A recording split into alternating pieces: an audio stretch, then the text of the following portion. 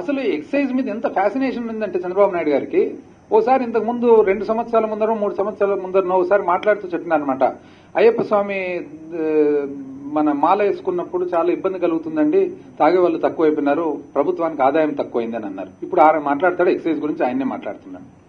ఇంతకుముందు రోసయ్య గారు కూడా బాగా చెప్పినారనమాట. ఒకసారి ఇదే మద్యపాన నిషేధం అని మాట్లాడుతుంటే వీళ్ళు తెలుగుదేశం పార్టీ వాళ్ళు, అయ్యా రోసయ్య గారు బాగా చెప్పినారు, అయ్యా ఇంతకుముందు ఎప్పుడో దుకాణాలు ఎక్కడ ఉండేటివి, ఊరు బయట ఎక్కడ ఉండేటివి, తాగే వాళ్ళు ఏదో దొంగగా ఎవరికి కనపడకుండా పోయి తాగి వచ్చేవాళ్ళు, అది తప్పు అని భావించి మీరు వచ్చి తాగేది సులువుగా చేసి దానికి మంచి పేరు వరుణవాహిని అని పెట్టి పొట్లాల రూపంలో సిద్ధి సంచుల్లో ఇచ్చి ఎక్కడంటే అక్కడ సప్పరించుకునేదానికి గుడుకుమని వేసుకునేదానికి అవకాశం కల్పించి ఈ రోజు మీరా మాట్లాడుతుండేదని చెప్పి రోసయ్య గారు బాగా చెప్పినారనమాట. ఆ రోజు ఈ రోజు yes we are committed to prohibition.